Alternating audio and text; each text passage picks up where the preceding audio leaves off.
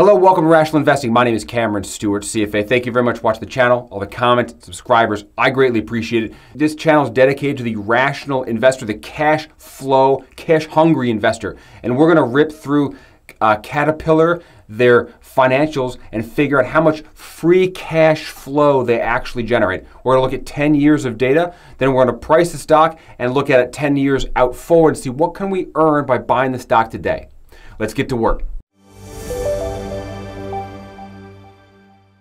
Okay, behind me is their 10K that we're going to go through. Before we do that, I want to revisit the 5 key attributes that we use to value all securities here in this channel. Number 1, top line revenue growth. You got to have it. Don't talk to me about a stock that can't grow top line. You got to have top line revenue growth. Number 2 is earnings. I want the entire enterprise level earnings to be growing, not EPS that can be manipulated by the number of shares outstanding. I want a business that can grow its top line and bottom line. We use EBITDA for that metric, but EBITDA needs to be growing. Next, I need strong free cash flow. I need a low debt. That means less than 3 times levered debt to EBITDA as a ratio. And I need a stock that's well priced. Well priced, we use enterprise value to EBITDA.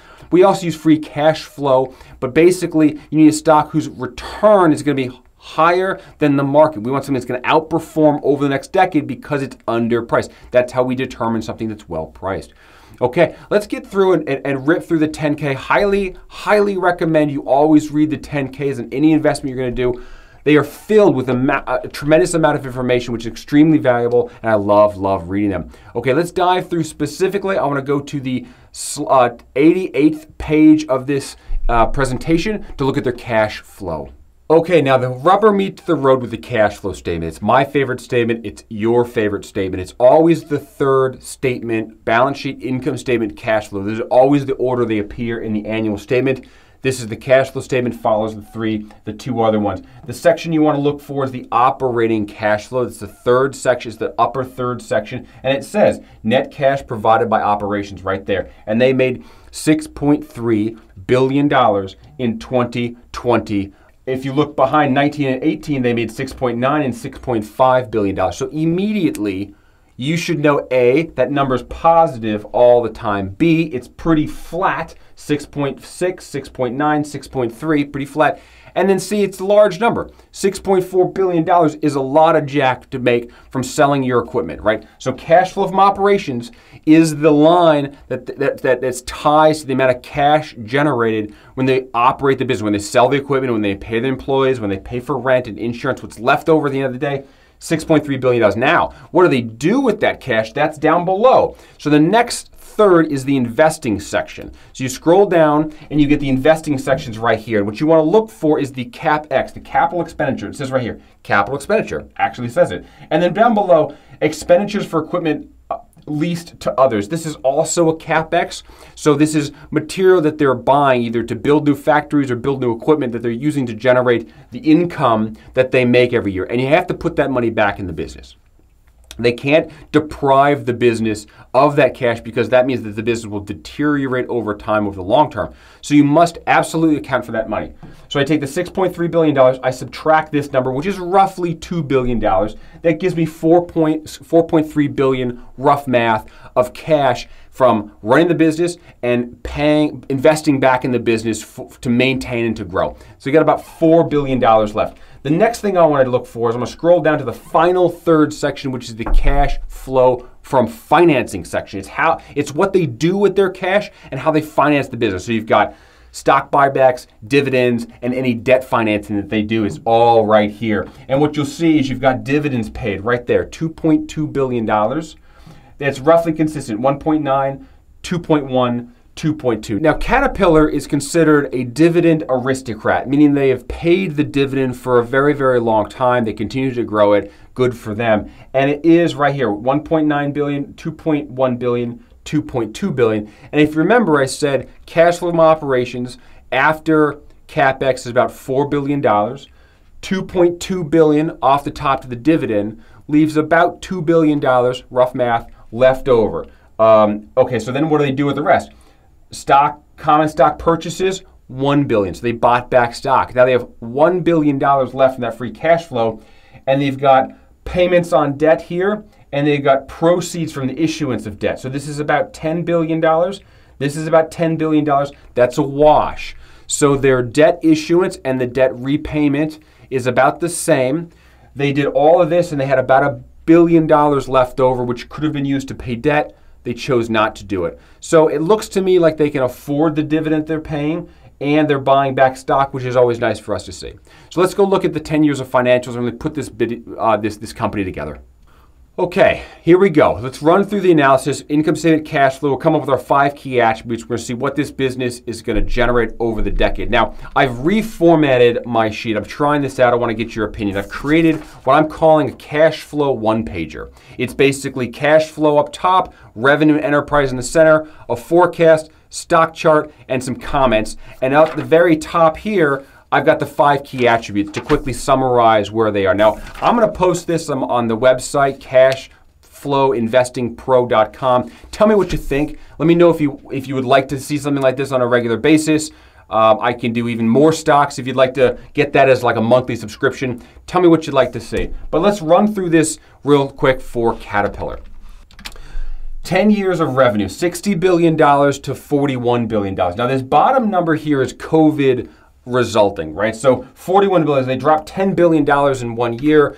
That's as a result of COVID. So I can write this year off. But prior to that, I was surprised to see that in fact, they went from $53 billion, sorry about that. They went from $60 billion to $53 billion over this 9-year period of time, which is no growth. It's declining. In fact, when I look at it in its totality, even with the COVID number, it is dropping at a 4% rate. And so if you think about this, here's a company that makes giant equipment used to move lots of rock and heavy industrial material.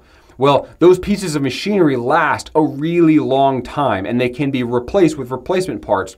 So if the globe itself, the world, has had these machines out there for literally decades, at some point it becomes saturated and growth begins to peak. So they are trying to pivot and find other ways to generate revenue. They're going into more of a software service model, which is very exciting, but they're not there yet, and that's very, very junior. Right now, the majority of their business comes from selling equipment and parts, and I'm just not seeing it grow, which is one of the check boxes that I want to see if I'm putting money to work in a business. So I think this does not check the box for revenue.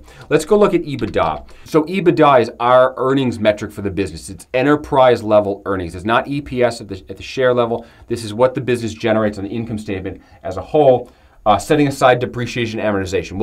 We'll get to the free cash flow in a second, but this was $9.6 billion to $10.8 billion over the time period, holding aside the COVID year, which is 6.9, kind of a blip. But this is very weak growth. In all, it's 4% negative because of this drop. But even if I remove that, it's basically flat. Kind of came down here and then came back up. Not something to write home about. Certainly having something drop and then come back adds risk to the portfolio if we are going to try and forecast this forward. If earnings can fall and rise as the economy moves around, that's going to be more difficult, more uncertainty for us when we forecast. So I think this can't check the box either for me on the growth rate of earnings.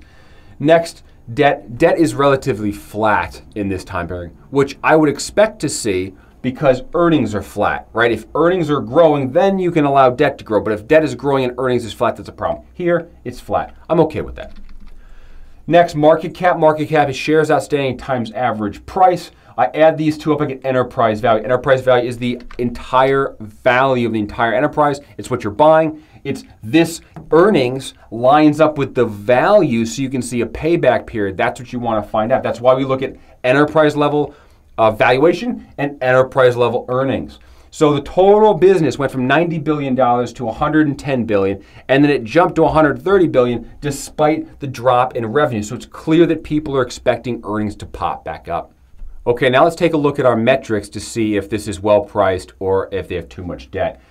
Enterprise level to EBITDA. So I'm dividing the value of the business divided by its earnings at the enterprise level, and I get a ratio. That ratio can be referred to as a payback period. It's how much of operating profit the business can generate to buy itself. It's a payback period. So you can see in a decade ago, it was trading the single digits.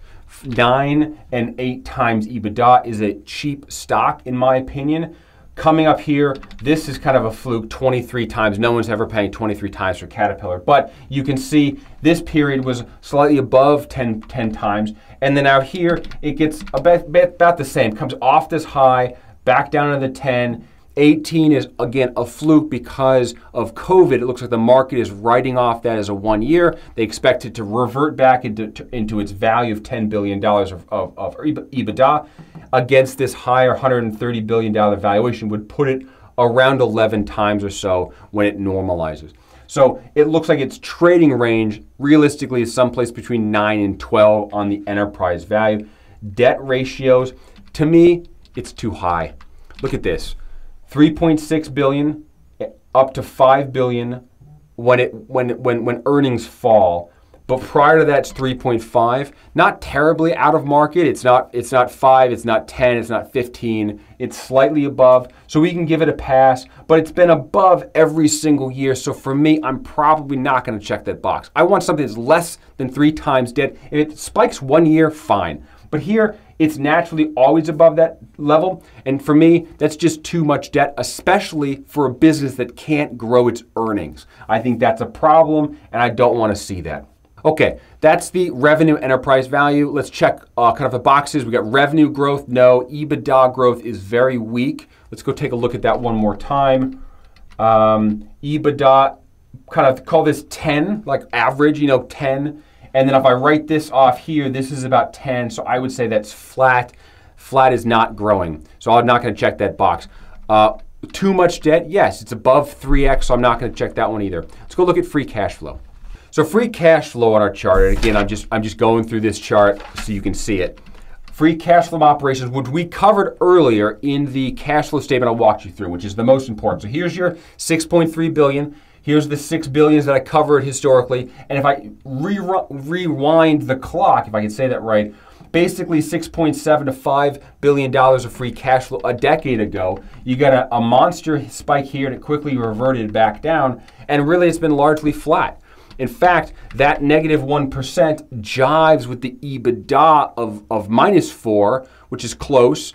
So that means that the accounting department is expensing cash the way they need to do, and I like to see that. So we know the check the box or the smell check of the accounting works.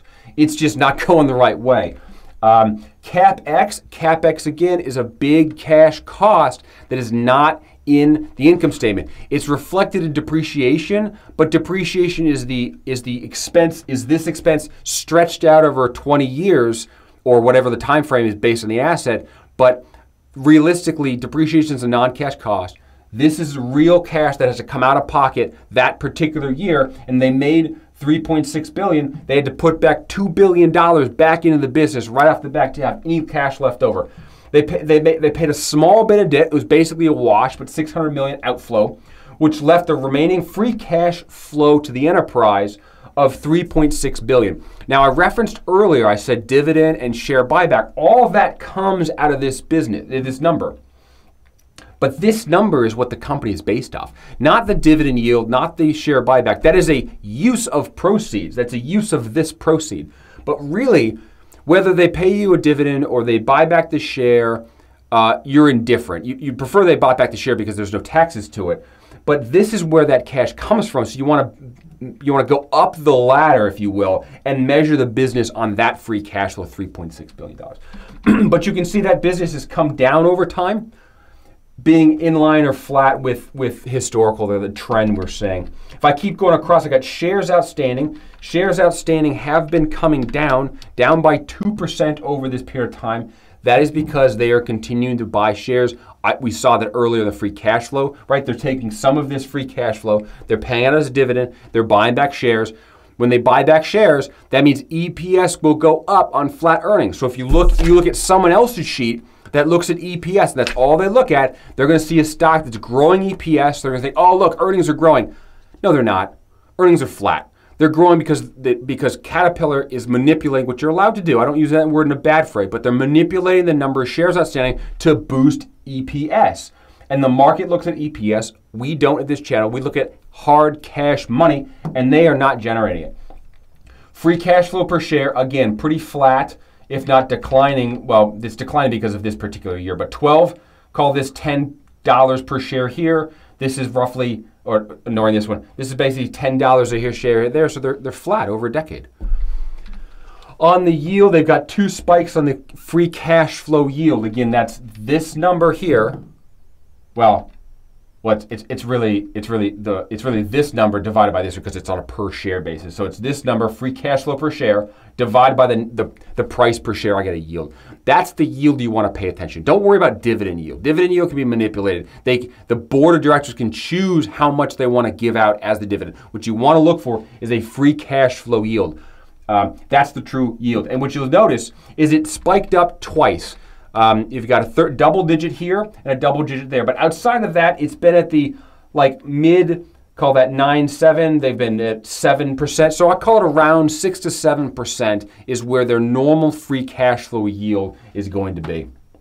Okay, so now where are we? Let's take a look at free cash flow. Free cash flow is strong. I'll give it to them, but it's not really growing because earnings aren't growing. And they do have enough cash to buy the dividend, pay their debt service, and buy back stock. So the cash flow is strong. It's just not growing like we want to see. Okay, now next thing we want to do is we actually want to then go through and forecast the price. So what we're going to do is we're going to come down. So now I'm at the bottom of the sheet down here, and I'm forecasting the price. This is our EBITDA forecast. So I'm pulling the last year's EBITDA, 2020's EBITDA, and I'm growing it at 50% year over year. Why? Because everybody expects Caterpillar to revert after COVID. So they're gonna have a nice spike back up. They're gonna go to 10.4 billion, which is what they were doing in 2019 and 2018, kind of reverting back to the average. And I'm giving them a 4% growth, to be generous, by the way, 4% growth. They have not been growing 4%. But this is not going to look good, so I might as well give a number in it. I'm going to give it 4%. Maybe for inflation, heavy industrial, they could push that to the customer base. Maybe the subscription piece picks up a little bit and offsets some of the natural decline or flatness. So I'm giving them a 4%. That's kind of a give here, but we'll see what it pans out with anyways. So the 10.4 billion turns into $14.8 billion over that decade, which is growth. I'm applying a 12 times multiple to that enterprise level earnings, the EBITDA, which is based on historical. You saw that before. 12 times is their number. I multiply 14.8 times 12, I get an enterprise value of $178 billion. That is the enterprise value in 10 years that we're forecasting for this business based on the growth, based on where EBITDA was last year, less some debt that's just an average debt per EBITDA that they had previously, and I get a market cap of just shy of $100 billion out in 10 years. I divide that by the fully diluted shares and I get a share price, a price per share of $180.60 out in a decade for Caterpillar based on the enterprise value EBITDA market multiple method. That was a lot. Let's do free cash flow. Shift over. Free cash flow right here, 10 years cash flow growth rate. Now, growth rate, the same thing, 15% year-over-year growth because it's going to revert back to the average. The average for them was about $7.6 per share. So I'm reverting back. Don't worry about the difference in the growth rates here. That's the base effect. You don't need to grow numbers based on the denominator. So that could be different. The point is, this number is going to revert back to what they were doing in 2019. And then as they grow EBITDA, that EBITDA will pass through to free cash flow and will naturally grow over time from 7.6 to $10 billion, $10 a share. Now, again, this is aggressive because they haven't been doing this. So I'm giving them some like an extra boost because I feel a little bit bad just throwing a zero in here. It's not gonna be fun for a video. So I'm putting a little bit in here. Let's see what happens even with a little bit.